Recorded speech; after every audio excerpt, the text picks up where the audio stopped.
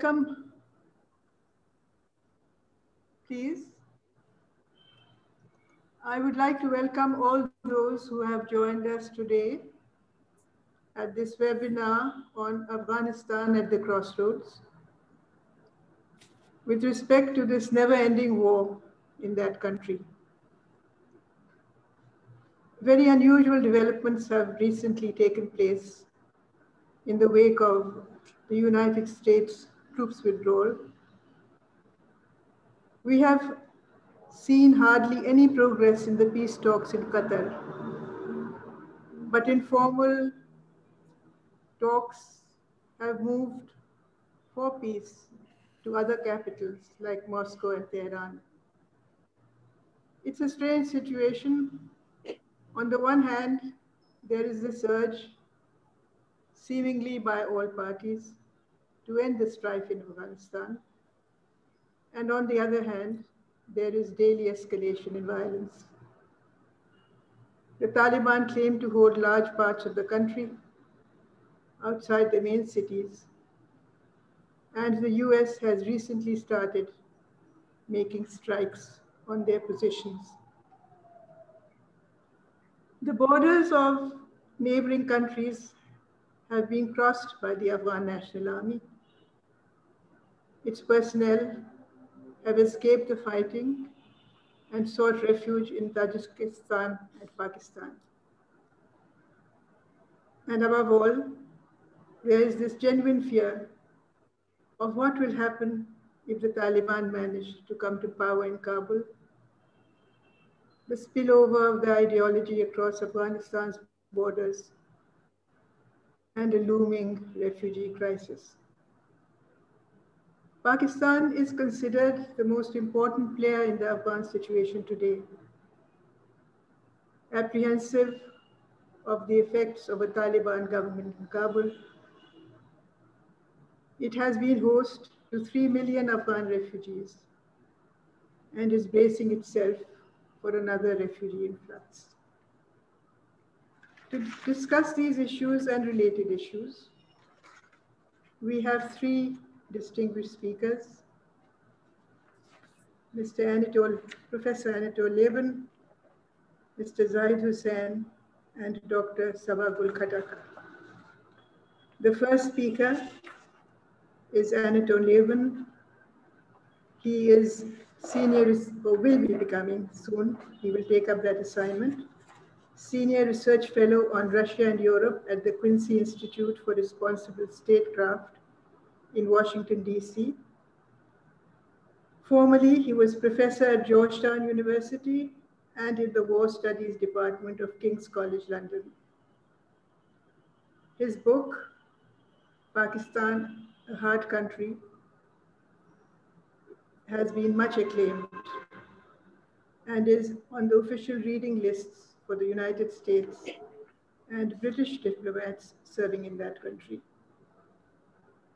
As a journalist in South Asia many years ago, he had covered the war in Afghanistan. He will speak on the rapidly changing security situation in Afghanistan. Anatol, the floor is yours. Thank you so much, Masuma. I'm delighted to be, I wish I was in Pakistan again, but anyway, if only by Zoom, I'm delighted to be in contact with Pakistan again. Yes, I mean, as you said, a journalist with the Mujahideen in the late 1980s, and then on the, briefly on the government side as well. And I've visited Afghanistan intermittently since then. So this now goes back, oh my God, 33, 34 years.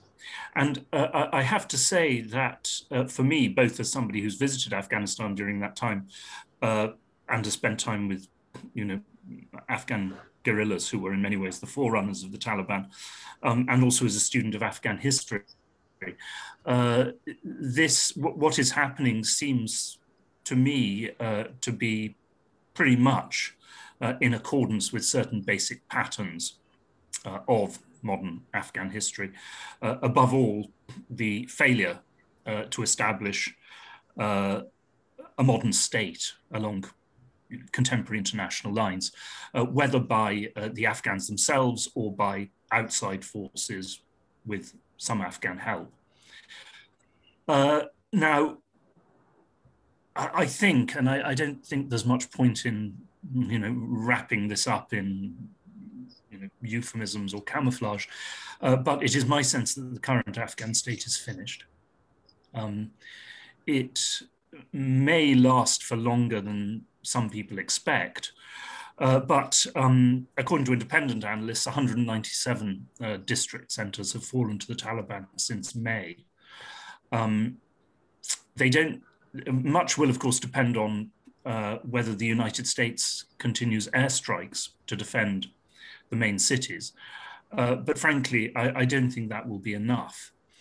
And I also think that if patterns of Afghan history are anything to go by, the collapse of the state, when it comes, may come very quickly and unexpectedly. The reason is that, as we saw in '92, as we saw during the rise of the Taliban in the later 90s, as indeed we saw with the fall of Amanullah way back in 1929, Afghan society, as I've often been told, is a kind of process of constant conversation and negotiation. And when I was traveling in Afghanistan in the late 80s, it was common knowledge, the Mujahideen themselves made no secret of it, that there were endless negotiations at local level between themselves and local state garrisons,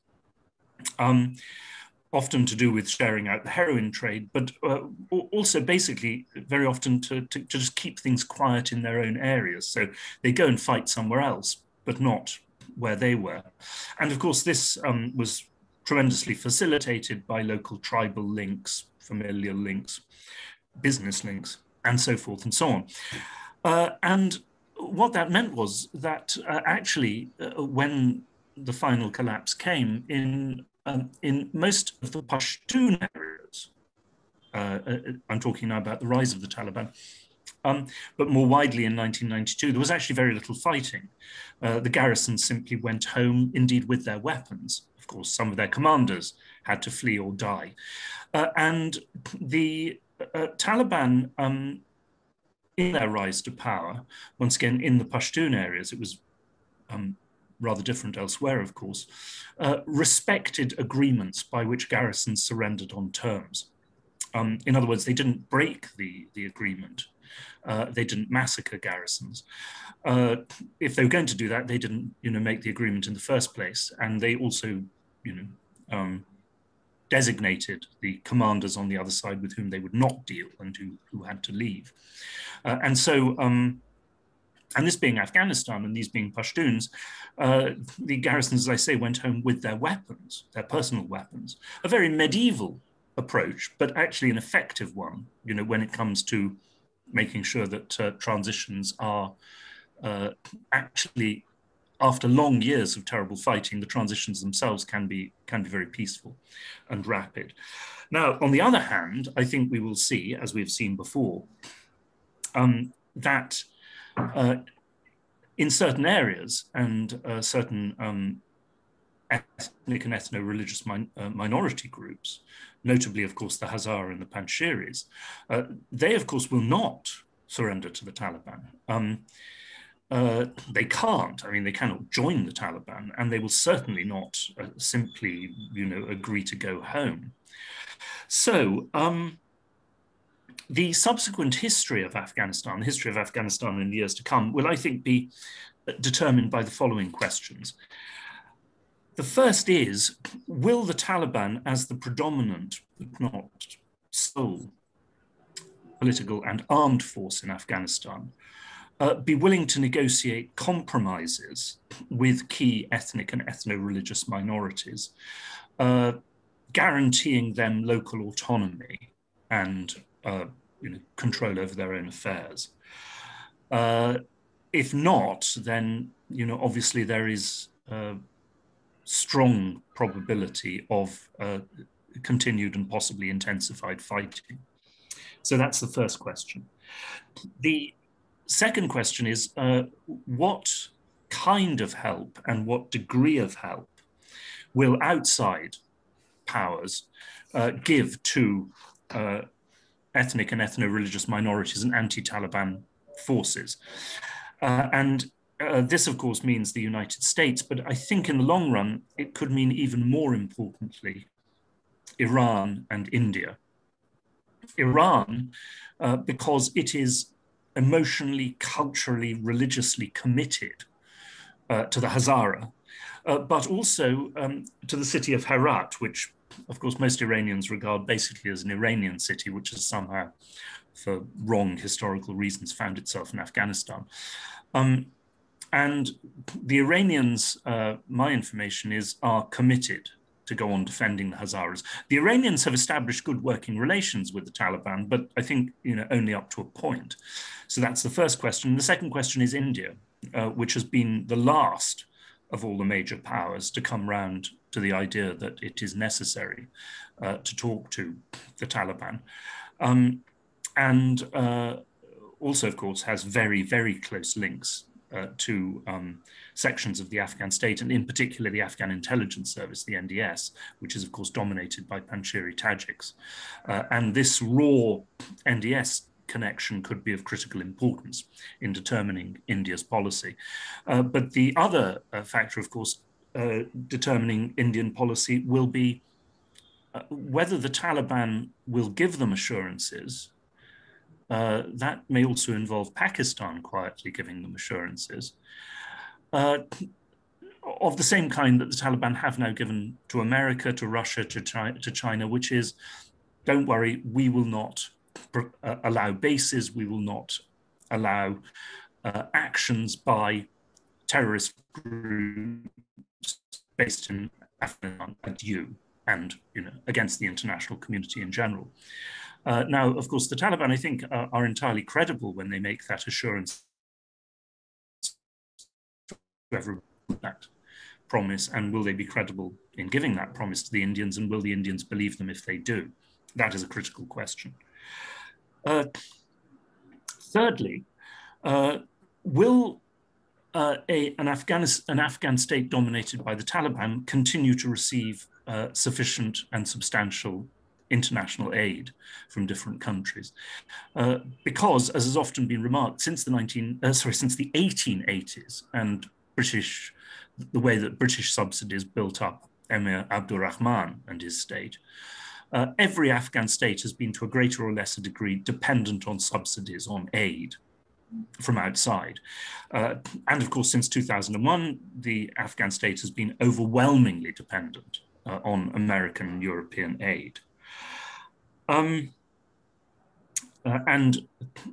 without that aid, it will be very difficult to establish any kind of working state. The state will remain extremely weak, and that will increase both the likelihood of continued or intensified civil war and dependence on the heroin trade, which is, of course, the single biggest bit of the Afghan economy by far.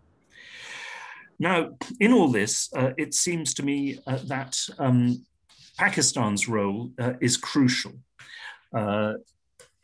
in terms of the regional approach, the approach of regional powers to the Afghan situation, and therefore to the future of Afghanistan. And Pakistan, of course, is in the happy position of having good relations now with 4 out of the 5 major regional powers, not, of course, with the 5th, which is India from it.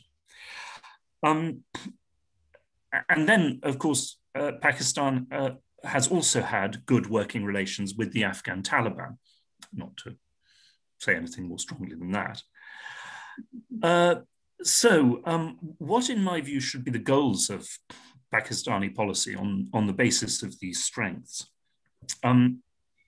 One should be to use whatever influence Pakistan may have with the Taliban to get them to assure rights and autonomy for certain key ethnic and ethno-religious minorities. Without that, I do not believe that there can be Afghan peace.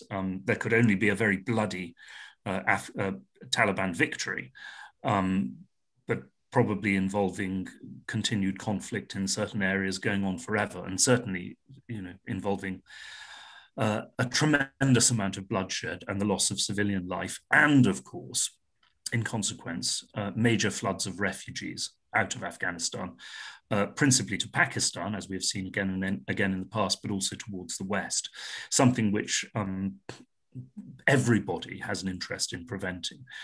This, by the way, is the biggest single fear of Europe when it comes to Afghanistan. It is that Afghan refugees passing across Iran and Turkey will basically replicate what happened in Syria. As we saw with the Syrian refugee flow, this had a drastically destabilizing effect on European politics, in Germany in particular.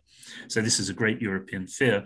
And this is a reason why, in principle, European powers would be willing to go on subsidizing Afghanistan in certain ways, in principle. Secondly, Pakistan, I think, and obviously Pakistan has a ground to make up the action of the international community, must do everything possible to ensure that Afghanistan does not become a base for anti-India and terrorists. And of course, some of these groups have extremely close links to the Afghan Taliban, because if India is not convinced of this, then India will support the anti-Taliban opposition, not with Indian troops. I think nobody is going to want to send troops into Afghanistan in future. I mean, look, if we haven't learned that lesson from the past 180 years, we've learned nothing at all. But with whatever arms and money they could, and that would, of course, help keep a civil war going. Pakistan needs to be able to get the Taliban credibly to give that assurance, and to give that assurance itself. And thirdly, Pakistan needs to do everything it can to assure continued international, or intensified in some cases, international aid to Afghanistan, to a Taliban-dominated Afghanistan. Now, that will involve China very heavily. And of course, China has made by far the biggest paper commitment to economic investment in Afghanistan, though it hasn't, of course, implemented this and can't in the middle of a civil war. But in my view, there is also a strong possibility of continued European aid because of the threat of refugees, but also, and this I think is a critical point which has not been explored nearly enough, because of the need to suppress the Afghan heroin production and heroin trade. And heroin is an issue on which, once again, the entire region and Europe, not so much the United States because it doesn't suffer from it in the same way, can agree on. In that context, of course, it is vital to remember that the Taliban are the only force in Afghanistan over the past 45 years which has actually managed to suppress the heroin trade in 1999 to 2001, simply because of their authority and prestige in the Pashtun countryside. However, for the Europeans to contribute significant aid to Afghanistan, they would also need certain assurances of minimum human rights, respect for human rights, at least in Kabul, because I don't think anyone will notice, frankly, what goes on outside Kabul. And of course, women's rights in particular.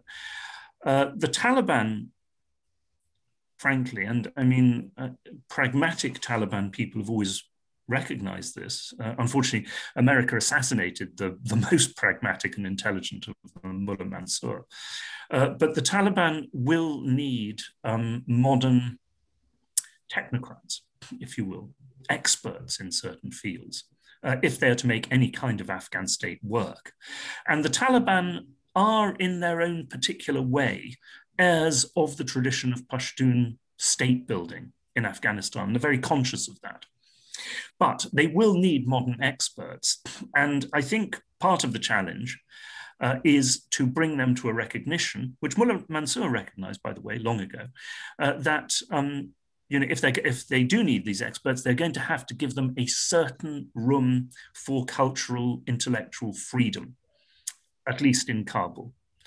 And I think Pakistan can play a very important role in bringing that message home to them, in helping to bring that message home to them, and therefore in continuing Western aid to Afghanistan, without which, as I say, the future of Afghanistan will look even darker than it already does.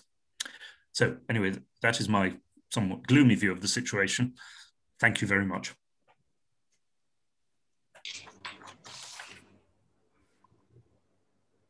Thank you very much, Anatol. Our next speaker is Mr. Zahid Hussain, whom we all know from his columns in Dawn newspaper. He's a journalist of great esteem. He's the author of many books which focus on Afghanistan: No-Win War, The Paradox of US-Pakistan Relations in Afghanistan's Shadow. His second book, The Scorpion's Tail, The Relentless Rise of Islamic Militants in Pakistan, and Frontline Pakistan, The Struggle with Militant Islam. Zahid has written as a correspondent for many important newspapers and journals across the world, like the Times of London, the Wall Street Journal, The Economist.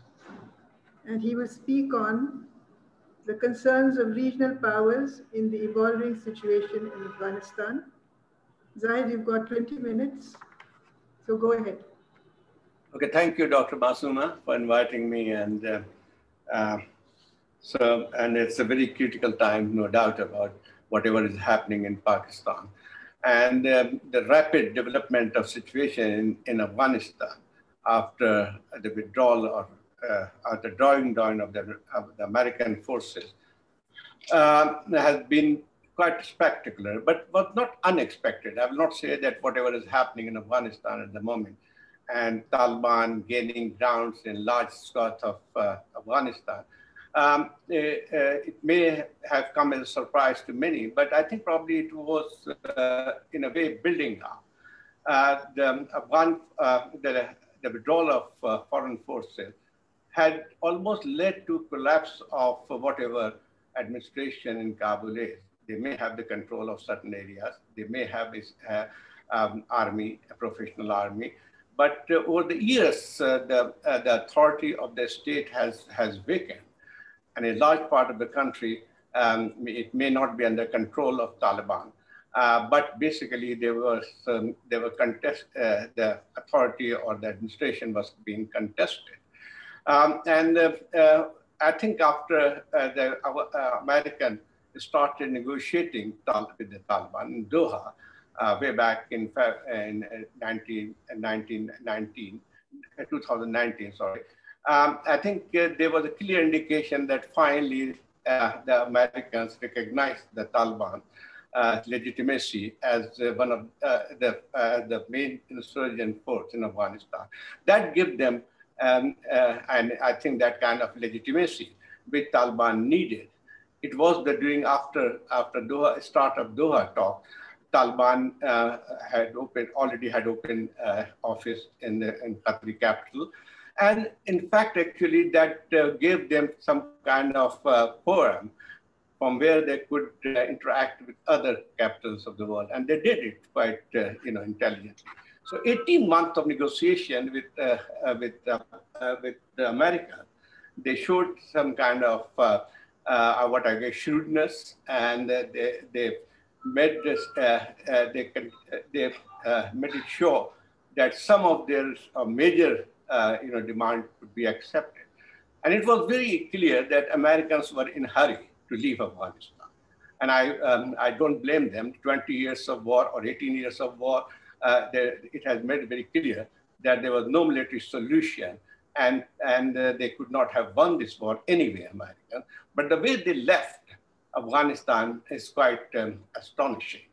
When Doha Agreement was signed, it may not be that kind of declaration or basically a kind of from the defeat, but obviously it was not actually the victory of American forces. It was may not be surrender, but certainly it was some kind of finally, recognizing that that Taliban they cannot actually win this war. So I think that gives Taliban a huge boost. And in fact, actually, it also had affected, or it has also, affected their situation in Afghanistan.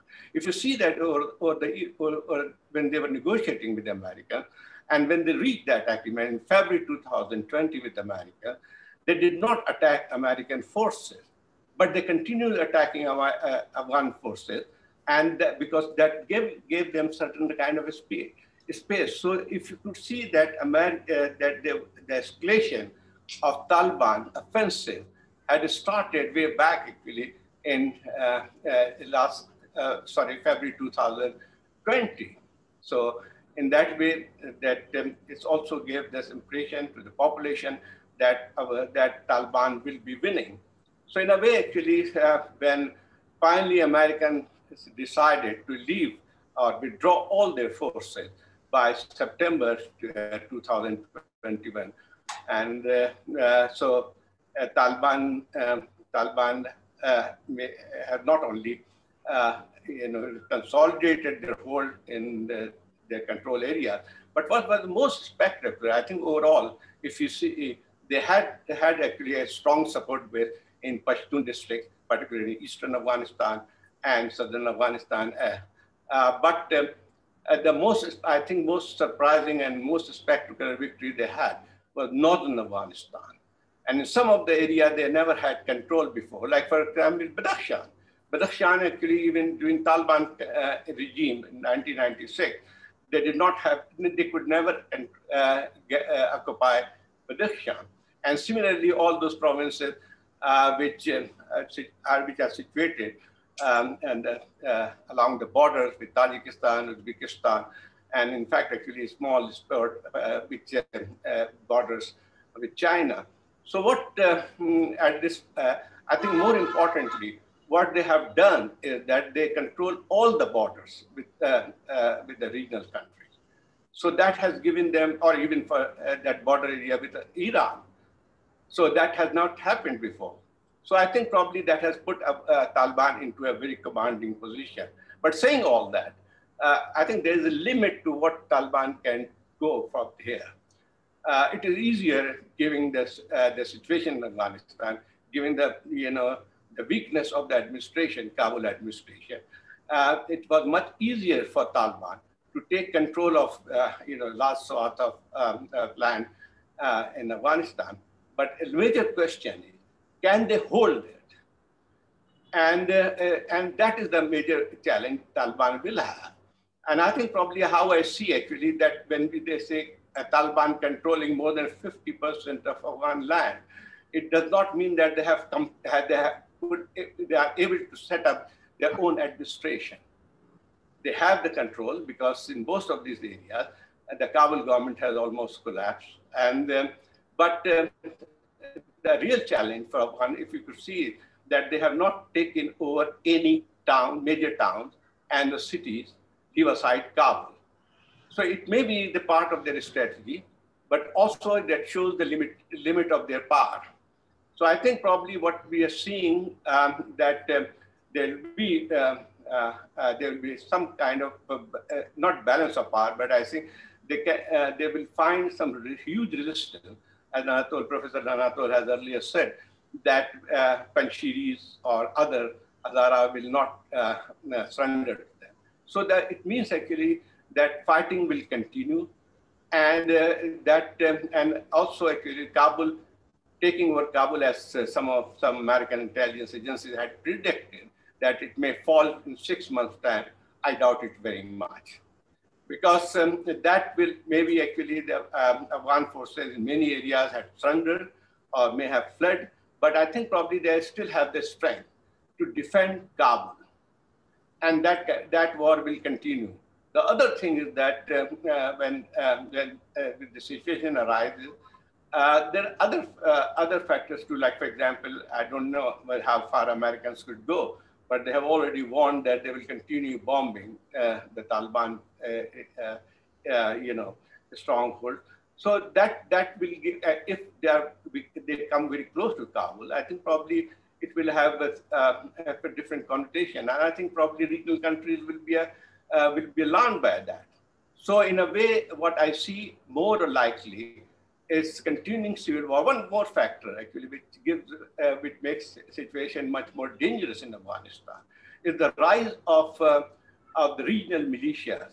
Some of the militias had existed forever, like for example, Dostam's militia, Ismail Khan's Sinharat, and Ata Nur, and Mazar Sharif. They all had their own personal army for a long time. But now we have also seen the emergence of local, regional militias. So that means actually that they may have shown some kind of affiliation with the Kabul government, but they are fighting to protect their own fiefdom. So I think probably that makes the possibility of a civil war, a full-fledged civil war. Civil war is already going on, but full-fledged civil war actually is very much there if no political settlement is reached. So I think that is going. I think that will lead to some kind of fragmentation of power, and so no particular group will be able to control the entire country. What does it mean? It means actually that it will not have only effect on Afghanistan, but to the surrounding countries and regional countries. Because Afghanistan's problem, a conflict in Afghanistan over several decades we have seen, particularly last 4 decades, it has never been only the internal matter. It was basically always been a strong external factor in Afghanistan situation. 2 superpowers had been involved in war in this country over the last 4 decades. And we have seen all other regional countries being deeply involved in Afghanistan conflict throughout. If you go back to 1980s and later on, the role of regional countries has been very, very significant. Pakistan, as we know, has always been deeply involved in this conflict from 1980s up to 2020 in a different way. And so in a way, actually, if you see that 40 years of war in Afghanistan has direct implications for Pakistan. Whatever happened in Afghanistan during this period had a direct bearing on Pakistan. Pakistan had been frontline state way back in 1980 in the war against Soviet Union, and Pakistan became frontline state yet again after 2001 invasion of Afghanistan. So in a way, actually, it may have been fighting war from different sides, but 2001 war has been very, very peculiar. Pakistan has been actually became that ally of United States in what described as war and terror. But there has been huge, actually, there was no, there was no convergence of interest between United States and Pakistan when they entered into new alignment after 9/11. And when we talk about earlier alignment with United States, even during the Cold War, Pakistan and United States had some convergence of interest, no doubt about that. And in the 1980s, there was also a strong convergence of interest. And that's why actually that alignment worked very smoothly, in fact. But later on, actually, what we have seen in 2001, it has been described as shotgun marriage. Pakistan did not have any option but to join it. And that was also expediency that led Pakistan to embrace United States yet again. So United States wanted Pakistan. It was in interest because to fight against Al-Qaeda and actually to remove Taliban government, Pakistan's support was necessary. So what we can see actually, it was an annulment of convenience. And I think probably it was wrongly described as a strategic relationship between the two countries. It was from the very outset a transactional relationship. Pakistan needed United States support to get out of the situation. Pakistan, during the 1990s, Pakistan was the most sanctioned country. United States, there were several kinds of sanction, US sanction imposed on Pakistan, which means nuclear sanction, democracy sanction, and all kinds of things. So 2001 actually allowed Pakistan to come back on the world stage. And obviously, it opened, it got the USA. But from the very beginning, there was huge discrepancy in policy of the two countries. Pakistan did support United States in fighting Al-Qaeda. But when it came to Taliban, fighting Taliban, Pakistan's position from the very beginning has been actually that of reservation. Pakistan had insisted from the very outset that only direct negotiation with the Taliban could end this war. And I think probably that was a consistent policy that way.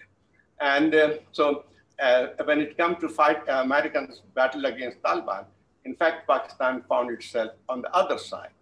Most of the Taliban leaders had taken refuge in Pakistan. Pakistan became the base of Taliban resistance. There's no doubt about that. And I think probably people who refuse at that point now clearly they admit that the original reorganization came from the bases in Pakistan. So in a way, Pakistan had become a part of the war. You know, all the leaders, Bilal brother was arrested later on. They lived in Pakistan, Quetta Shura, Peshawar Shura, or for that matter, Miran Shah Shura were in fact, actually, they were real. And yes, to Sabine, actually, throughout this period, Pakistan was a part of the war, but not exactly on the side of its ally. So that was actually a kind of relationship which we hardly seen in the history, that what we describe as free enemy, that we are friends as an enemy. Now actually, now the new situation arises. In a way, actually, as I was at a conference, and some American former officials, senior officials, they said that it was Americans who changed their position on Taliban. Because they actually, when they started negotiating, they basically accepted the fact that there was no other way out. So what I'm coming to is that the war has already been inside Pakistan. It's not like that after the situation, new evolving situation that Pakistan war had come into Pakistan. It had been there for the last 20 years. So I think probably now the situation is much more dangerous, much more, because it is not 1990 situation. It is not a situation when Pakistan fully supported the Taliban regime in Afghanistan. At that point, actually, civil war in Afghanistan because of other factors, it did not affect Pakistan that much. But now, actually, when we are talking about 2021, is a different situation. It's a situation because during this 20 years, we have also seen Pakistan fighting its own war against militancy. TTP, there's a specific Pakistani with this Tehrik-e-Taliban Pakistan with this specific Pakistani agenda had been there, and from 2007 and to 2008 recently, Pakistan has been fighting the TTP. And in fact, actually, that is the biggest dilemma for Pakistan, because on one hand, Tehrik-e-Taliban Pakistan, they may have a Pakistani specific agenda. They may have a very different objective than the Afghan Taliban, because Afghan Taliban were actually focused on the fighting American forces.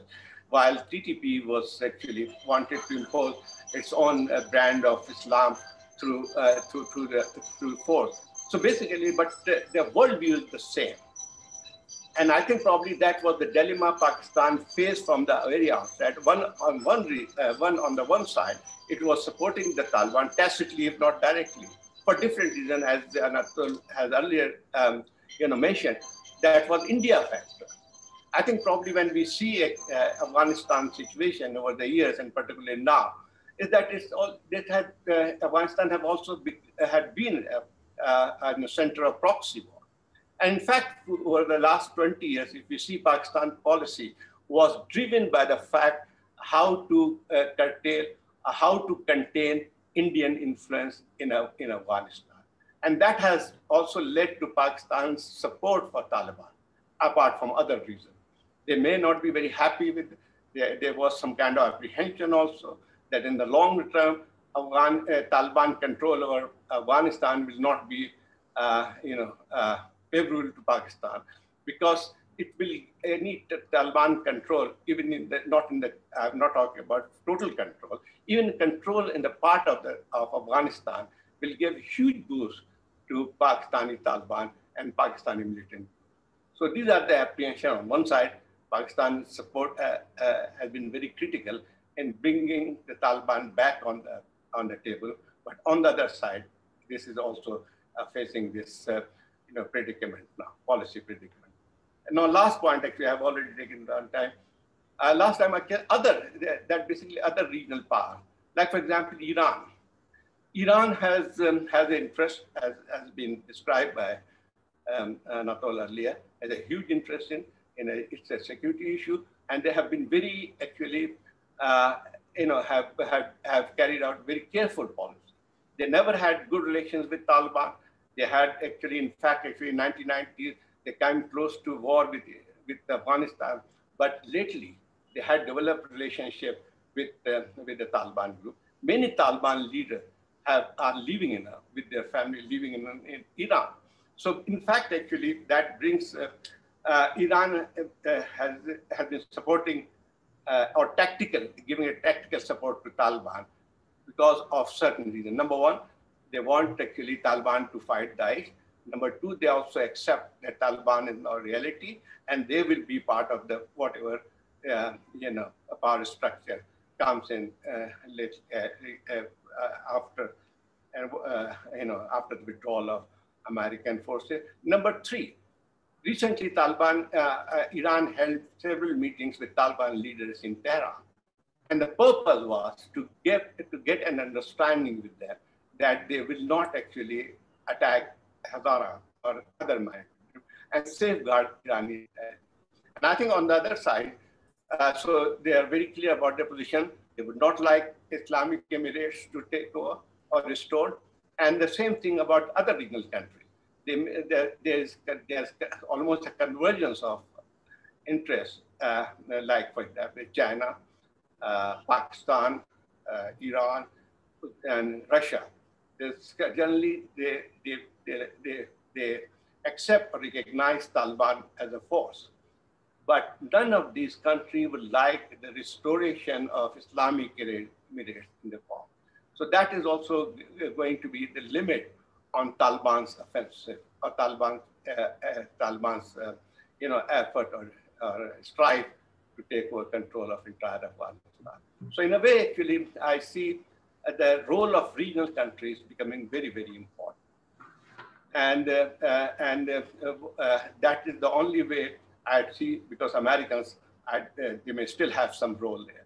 But I think probably it's the regional countries who have much larger stake in the peace in Afghanistan. So probably that is the only way out. Thank you so much. Thank you so very much, Zahid. Thank you very much for this really excellent analysis of Pakistan's relationship with the Taliban, beginning from the beginning.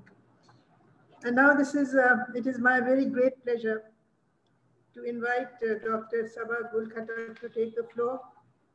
Saba is a former member of the Planning Commission of Pakistan, and she was the executive director of the Sustainable Development Policy Institute for many, many years. In fact, she laid its foundation. She specializes in comparative politics, and her research interests revolve around political economy of development, feminist and political theory, gender issues, public policy, governance, militarization, refugee women and refugee politics, the whole gamut. And Saba is going to speak today on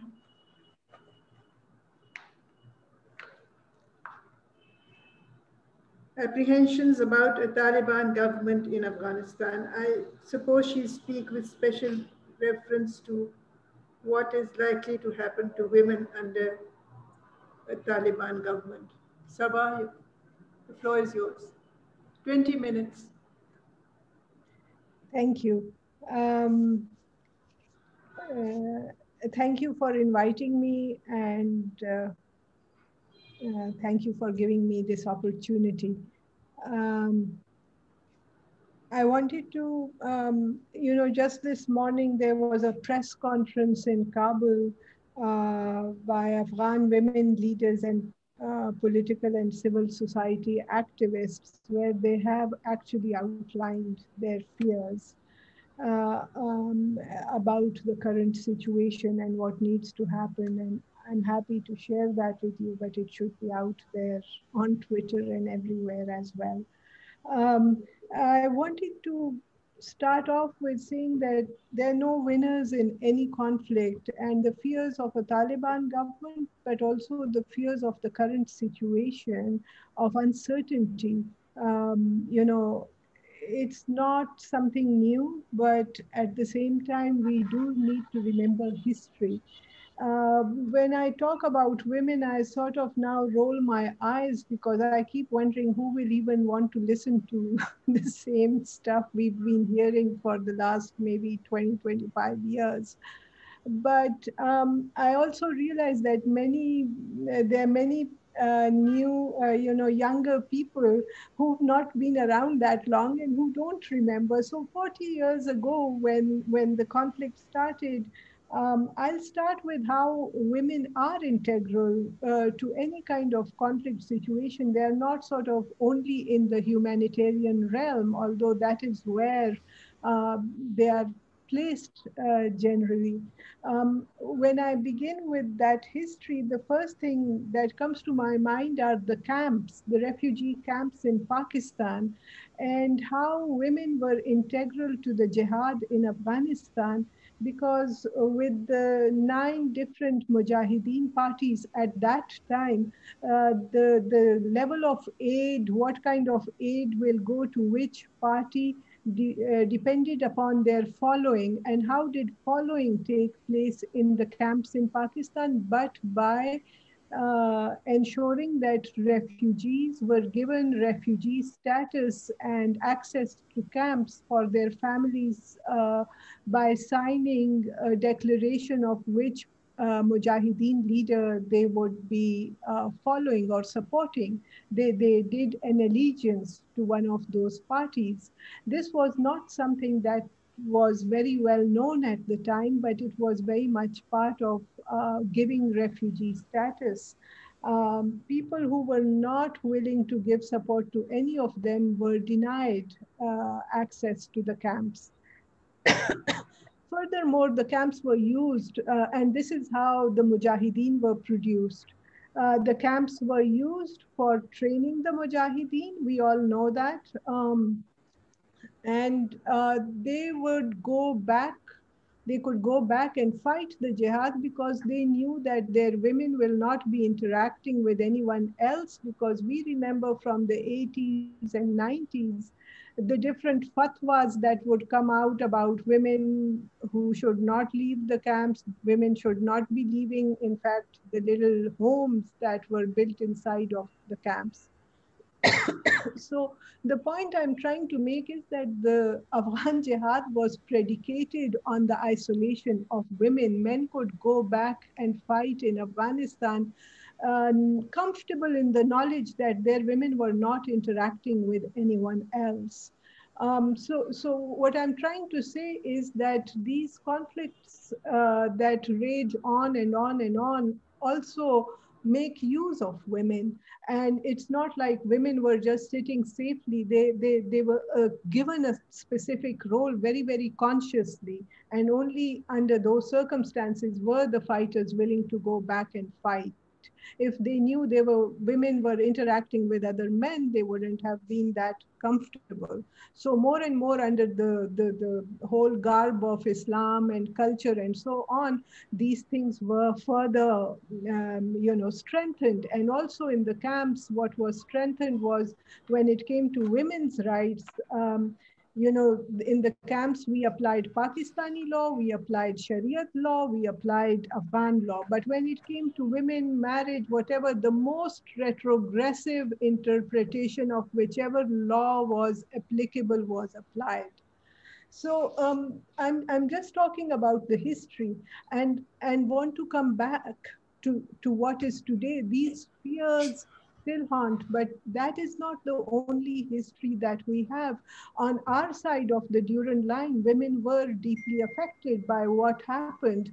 Not only did Ziaul Haq get his lease on life and militarization continued, but the whole Islamization process was possible because he was able to convince the international community that Pakistan would be an important stakeholder. Islamization was put in, and lo and behold, we got the Hudud laws that technically, legally made women unequal citizens.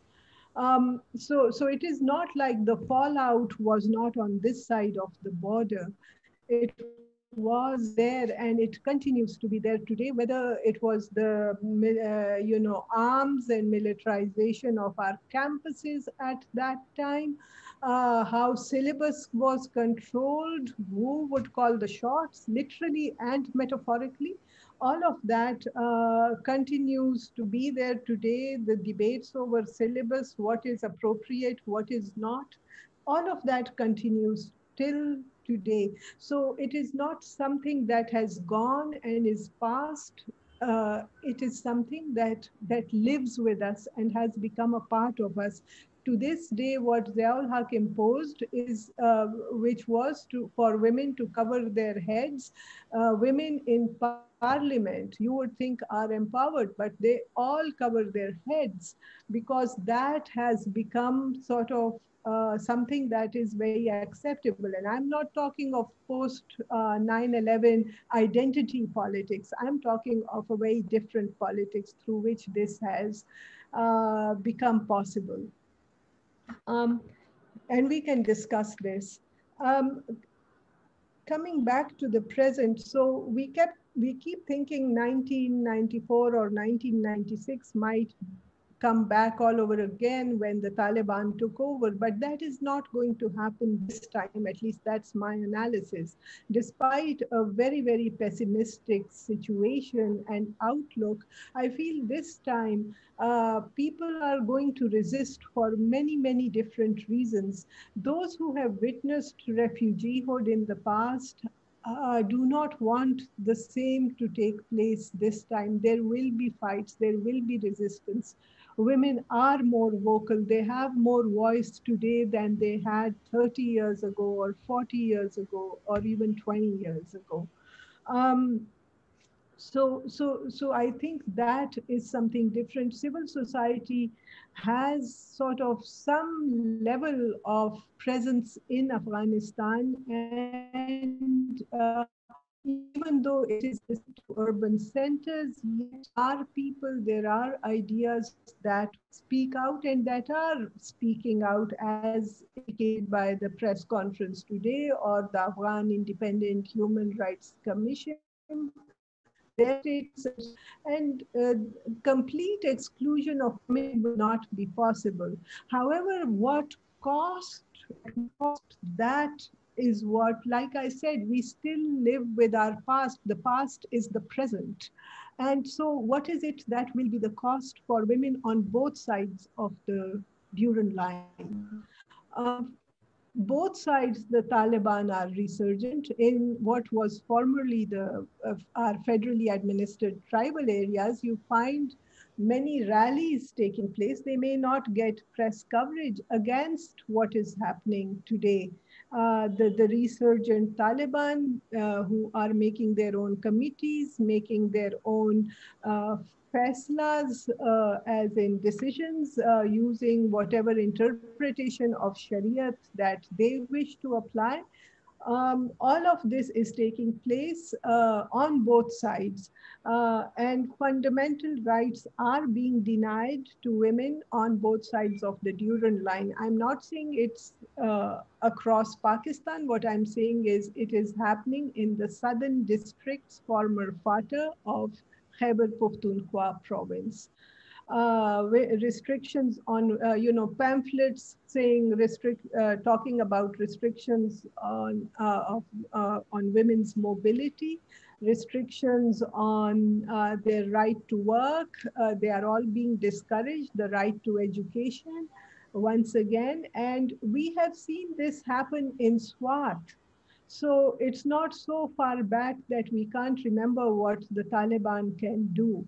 Um, and the kind of terror with which they can, uh, enforce what they think is right. The killing of musicians, which happened in Kandahar 2 days back, is reminiscent of what happened before also.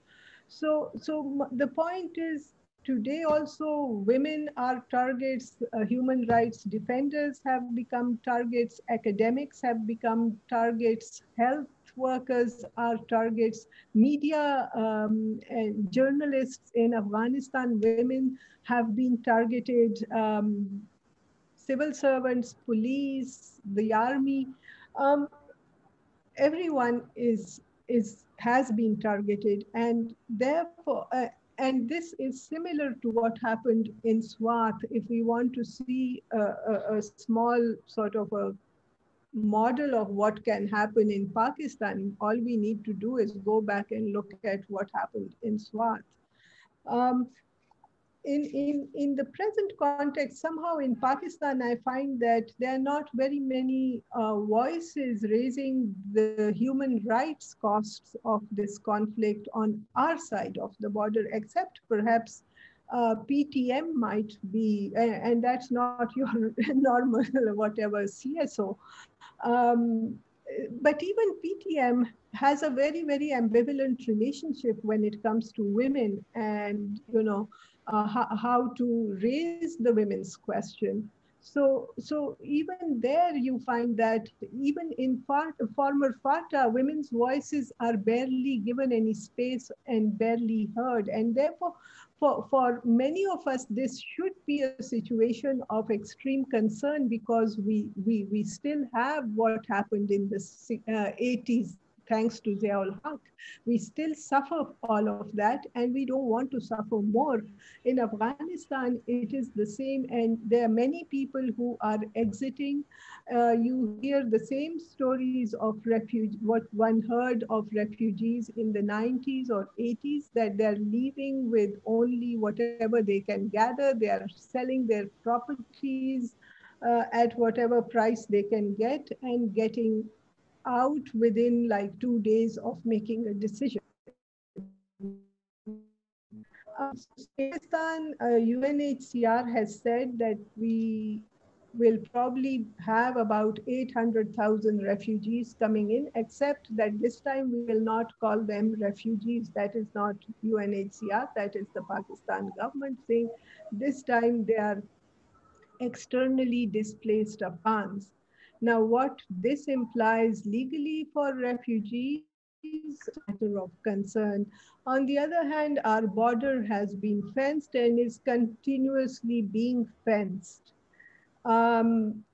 We do not know how the refugees will be treated. We do not know what the fallout of the refugees will be and what life will be for them on both sides. That is a concern. There are many other concerns, like I said, about fundamental rights. But I want to stop on one question, which is about the role of the state. We keep demanding, and frankly speaking, what I'm trying to grapple with is what does one do when the state in the modern sense of the term no longer exists. A state is supposed to be made up of, territory, well defined, yes, that's there, of a population that's well defined, yes, that's there. But what about a government, and what about sovereignty? A government that is unable to enforce its writ across Afghanistan, eh, or have any kind of sovereignty in a meaningful way. What kind of state is this? And Afghanistan is not the only state that suffers like this. There are many others, whether that's Syria or Iraq or other Libya, or wherever US forces have intervened. How does the international community intend to deal with such so-called states is the issue that I want to raise, because all the other rights that come out of a constitution and a state that is held together um, come as a result of a modern state system that is working. But here we see that it is not really working. So how do you contend with that? How does one even apply any kind of international conventions, laws, to a territory where we do not know what they will sort of support? And the idea that only Kabul, if Kabul can be sort of kept as, some kind of a showpiece, and if Kabul can display that it is all is well and the Taliban can accept a few rights, well, what about the rest of the country? How does one deal with that? I'll leave it on this note and this question that I keep thinking about. Thank you. Thank you so much, Saba. Yes, you touched a chord in my heart when you talked about what happened in Swat. And we all remember what the women and minorities in Swat had to suffer when the Taliban ruled that valley. We will now have a short question and answer session. There are so many questions that I really don't know where to start. But I will start with the series of questions posed by Mr. Tamizul Haq, who is a very senior member of our institute. Tamiz Sahab, I can't address all your 4 questions, but I will pose this next question to Anatol. Assuming that the Taliban take control of Afghanistan, do you think they will be as friendly to Pakistan as they were before 9/11, taking into consideration Pakistan's support to the United States for 20 years? No, I don't think that they will be as friendly, both precisely because of what Pakistan did then, but also because I think this time around the Taliban will have more options. In the late 1990s, they were extremely isolated internationally. Russia was against them, China was absent, Iran was strongly against them, India was strongly against them, and the United States was absent. Now, this time, most of the regional powers have established some kind of working relationship with the Taliban already. And so the Taliban won't need Pakistan so much. On the other hand, as has always been the case, Pakistan will control Afghanistan's main road to the sea for Afghan exports and imports. Iran will play a role, but then, of course, the Taliban will have to ensure the good relations with Iran as well, which raises another set of issues. So that my sense is that although relations will not be so close, I do not think that the Taliban will become enemies of Pakistan in the sense of trying to restart the civil war in Pakistan and launch some new jihad, to once again try to abolish the Durand Line and take the Pashtun areas of Pakistan. And of course, an additional reason for that is that there is a force in Afghanistan which none of us have mentioned yet, but which has, of course, been responsible for some of the worst atrocities in that country in recent years, which is ISIS or Daesh. They are, of course, bitter enemies of the Taliban, and they have incorporated a large part of the Pakistani Taliban who fled across the border into Afghanistan. As long as they remain some kind of threat to the Taliban, that will also, in a way, lead to an automatic alignment between the Taliban and Pakistan. So, a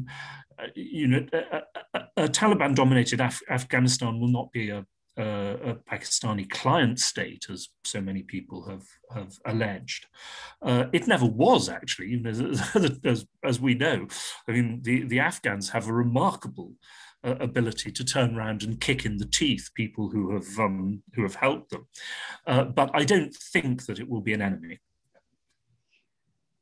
Another question from Mr. Tamizul Haq, and perhaps Zahid, you'd like to answer it, is with respect to India's future friendship with the Taliban, and do you think it will be harmful for Pakistan? I don't think there will be a friendship between India and Taliban.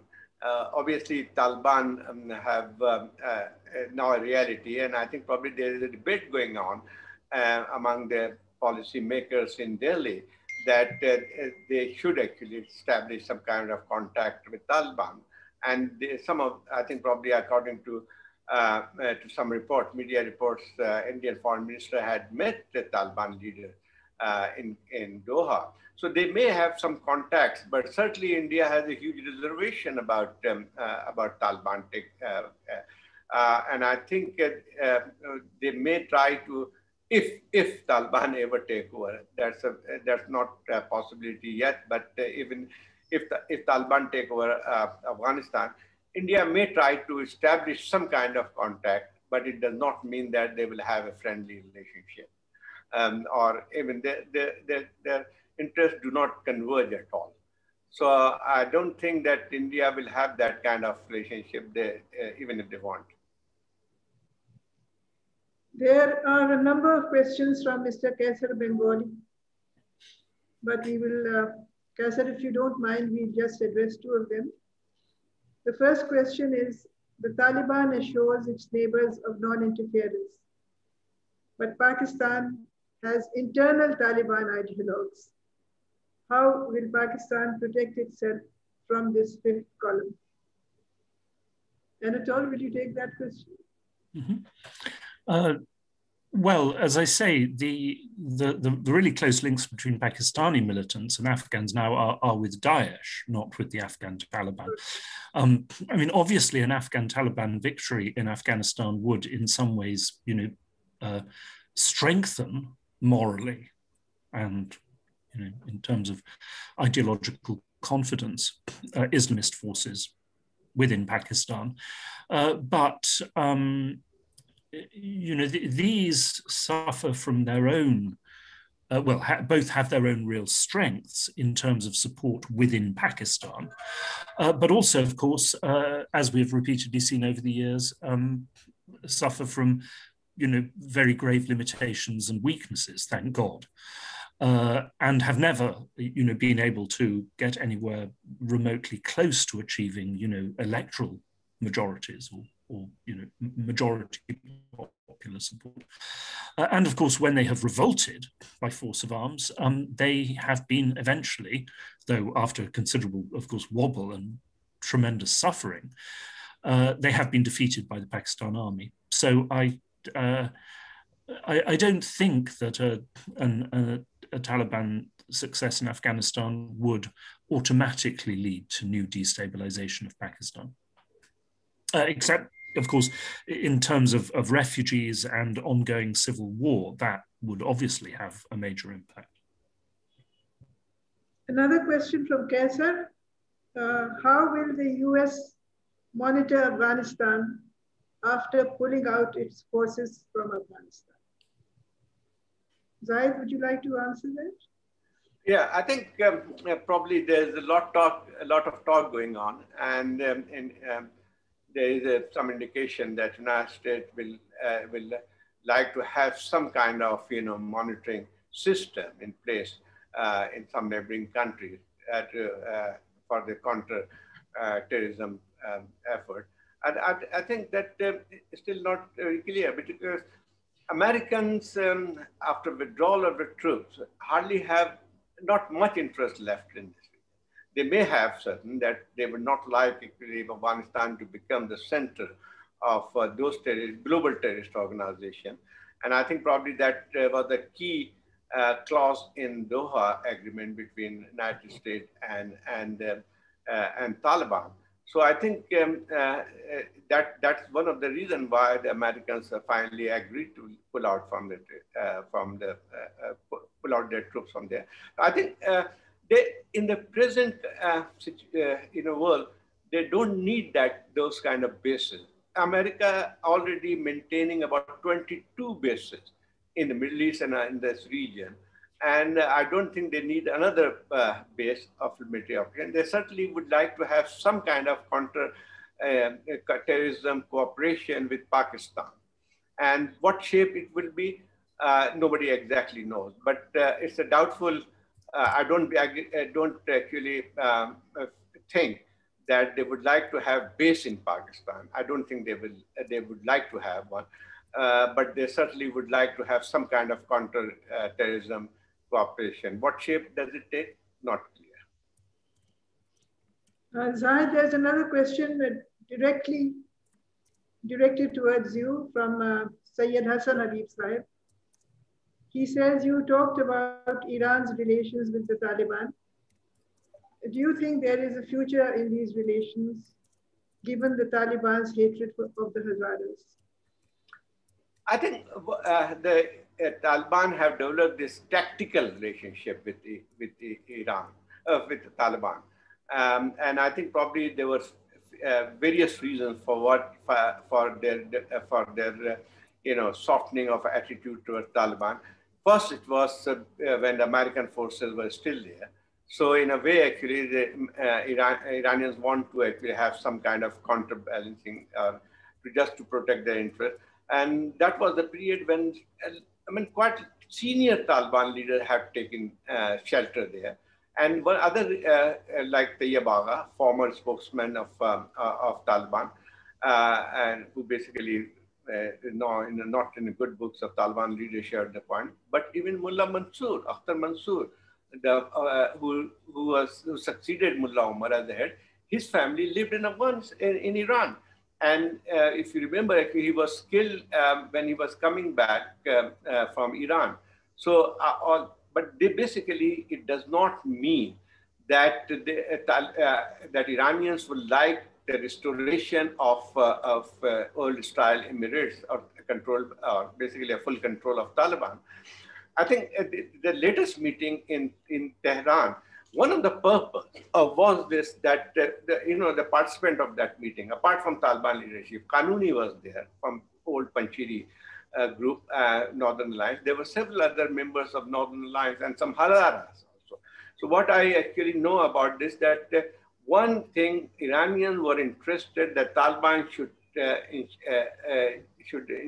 assure the safety of Hazaras. And I think probably that they would like to. And Taliban are also very shrewd. In fact, actually, if you see over the years, they have tried to develop an image that they're inclusive group. And in fact, actually, they're 1/3 of the top membership council, Shura Council, comprises non-Pashtuns. They are Tajiks. They are, in fact, actually, last year they appointed Hazara Shia in the local, a local council. I think probably that they are trying to give an impression that they represented the entire Afghanistan. I think probably that Iranians would like them to have some kind of security, to provide security to Hazaras. Whether it works or not, that's a totally different thing. Saba, would you like to answer the next question? In the post-US withdrawal scenario, what will be Pakistan's take? What do you think will be Pakistan's take? on human rights issues in Afghanistan? I don't know if our foreign minister considers the Taliban to be intelligent and good people, then I really can't predict what our take will be. From what it seems, our strategic depth policy has not really changed. What I would want to know, is what would be the take even for us on our side of the border. In the past, a lot was just naturalized under the garb of culture and religion. And frankly speaking, just a short comment, when Saudi Arabia removed the requirement of mehram for Hajj that we all grew up believing is an Islamic, strict Islamic thing, that a woman can't go for Hajj without a man, a mehram. When that, I was just,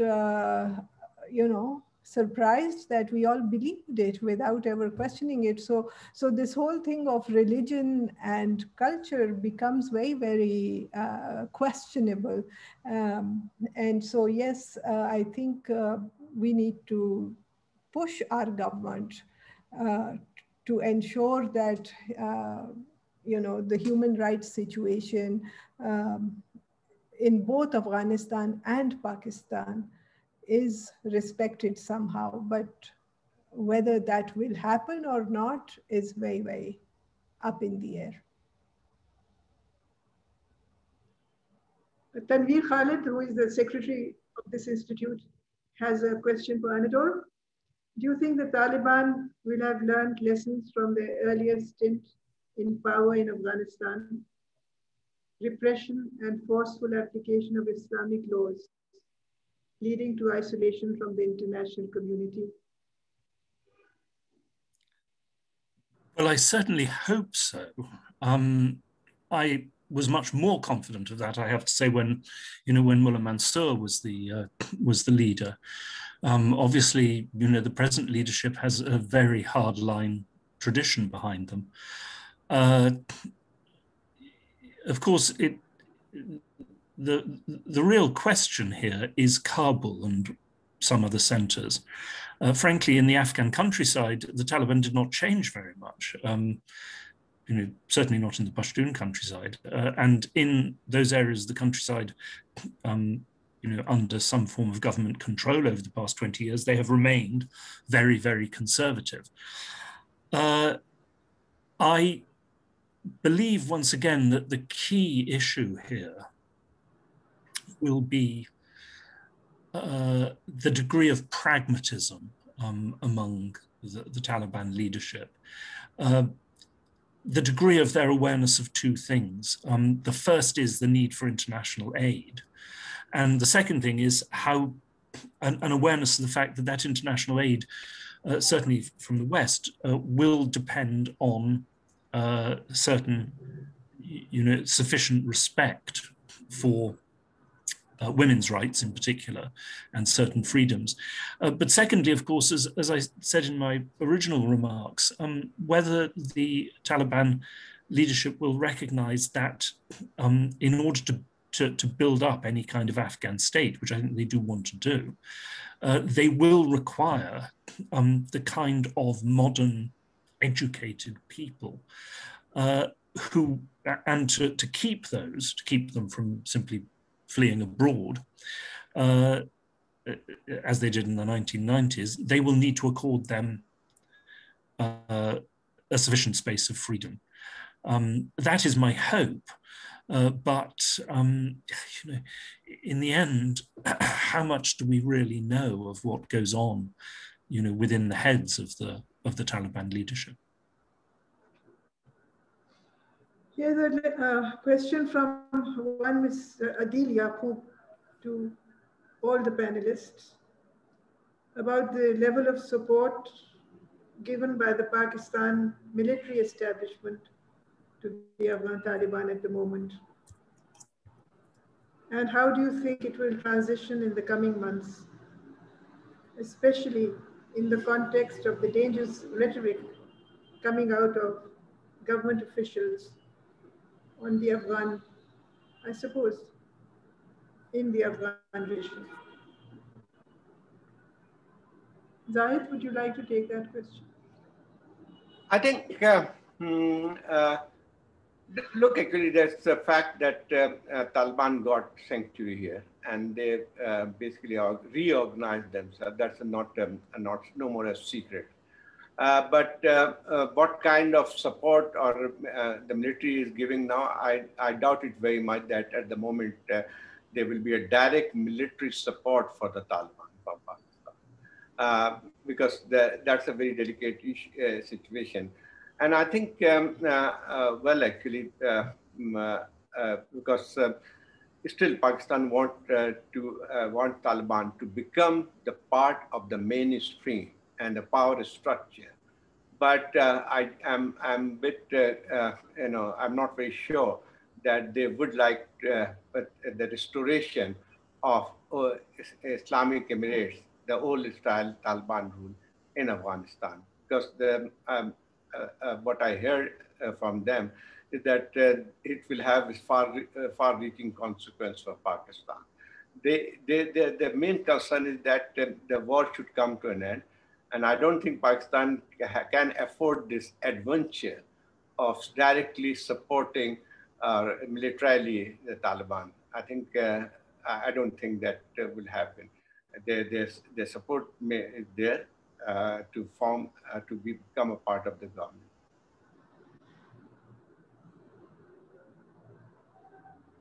There are a series of questions. There's a question from Hamna Kamal. She's one of our researchers. And the question is to Anatol. With Imran Khan's utter refusal to give bases to America, will Pakistan and the United States have a different kind of alliance related to Afghanistan? If yes, what kind of alliance could that be?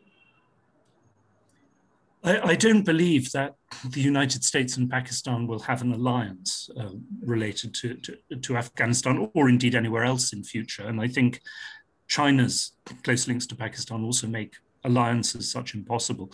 However, this has not been, I think, fully recognized, but over the past 20 years, Pakistan has worked pretty consistently on the whole to help prevent international terrorist attacks against America and the West, for the quite differently from in other things, for the simple reason that such terrorist attacks don't help Pakistan in any way, and obviously really themselves threaten Pakistan through American retaliation. I think that will continue in the sense that Pakistan will assure the US and will use its influence with the Taliban to help make sure that that Afghanistan does not once again become a base for terrorism against the United States or Europe or of course China, because but I believe that the Taliban themselves will recognize that, because after all, everyone with any sense, even the hardest line Taliban leader, just as the most diehard Pakistan general, recognizes that 9/11 was a disaster for them that, brought obviously catastrophe for the Taliban government of Afghanistan, but also brought colossal suffering and losses to Pakistan. So I think that kind of cooperation between Pakistan and the USA will continue, but I think it will be a fairly narrowly focused one. Question from Syed Muaz Shah, who is a member of this institute. He says, Ashraf Ghani himself stated yesterday that the only solution can be a dialogue, and there can be no military solution. Do you think the Taliban really want to negotiate with the existing government, or would they rather want an unconditional negotiation, or to re-establish the Islamic Emirate instead of the Islamic Republic that exists? Anatol, do you think they want the Emirate Yes, I think that every Taliban in his heart, in some cases perhaps her heart, among their supporters, wants a restoration of the emirate. And I do not think that they will negotiate with the existing government in its existing form. They've said they won't again and again, and given what's happening now, why should they? However, I think the question is whether they will be willing to negotiate with certain parts of the existing Afghan state and its supporters, will negotiate compromises with them, just as the Mujahideen before them were willing to not to negotiate with Najibullah, but of course to make deals with certain parts of the Afghan communist state.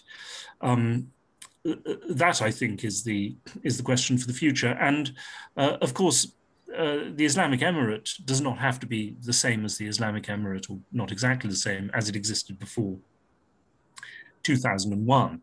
So the question, I think, once again, is the degree of pragmatism of the Taliban leadership. But I do not think that pragmatism will lead them to seek some kind of compromise with the present Afghan government. Ahmed Rifat wants to know, after the withdrawal of US troops from Afghanistan, to what extent will China fill the vacuum? Zahid? Well, I think it's not filling the vacuum. China has a role in this, and I think probably over the last few months, particularly, we have seen China asserting itself more. But it is not like actually filling the role, because China's does not have that kind of ambition to have some kind of political control or hold over Afghanistan. They would not like.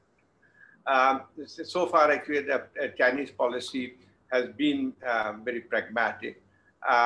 They have very good relations with the Taliban. In fact, actually, day before yesterday, Chinese Mullah brother, who's the head of Doha office, met with Chinese leaders, and I think probably China has also had reasonably good relations with the Afghan government. I think what China wants to play its role of more kind of facilitator for some kind of political arrangement that could lead to some kind of inclusive government in Afghanistan, and that they have made it very clear. But I don't think China would like to get more deeply involved in Afghan affairs. There are many other questions, but I'm asked to wind up now because we've run out of time. And I want to thank all those who participated in this webinar. And my very special thanks to all the three speakers. From Anatol, we got some kind of vision about the future in Afghanistan. Should the Taliban come to power, especially what kind of relationship they would forge with the minorities and the ethnicities, to what extent they could give some kind of autonomy to them to live. And Zahid spoke so well on, and I was especially impressed by the way he dealt with